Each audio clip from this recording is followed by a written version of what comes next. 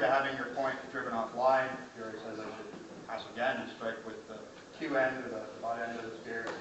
So if I put it in a thrust, it gives me a running pass. For now, I want to make sure that I take the weapon outside. I don't want to just be here or down low where he can push his own thrust in and get me or against me anyway.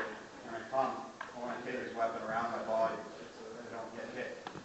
Then I pass in with my left leg and I can hit with the Q end of the spear, which we already said should be tipped with iron for that purpose.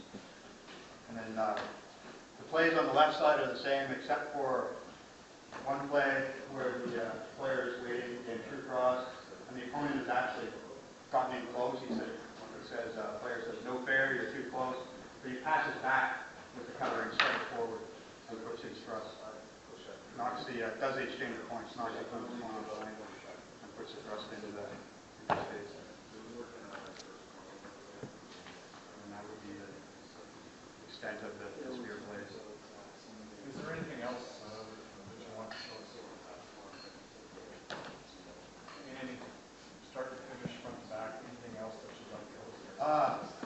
One thing that I wanted to mention that I glossed over to me is that about the 8 qualities of wrestling. He already talks about breaks and lines, but then he only shows, he shows one break in the wrestling. He didn't show any lines. But when you could do any of the keys from the dagger section in wrestling.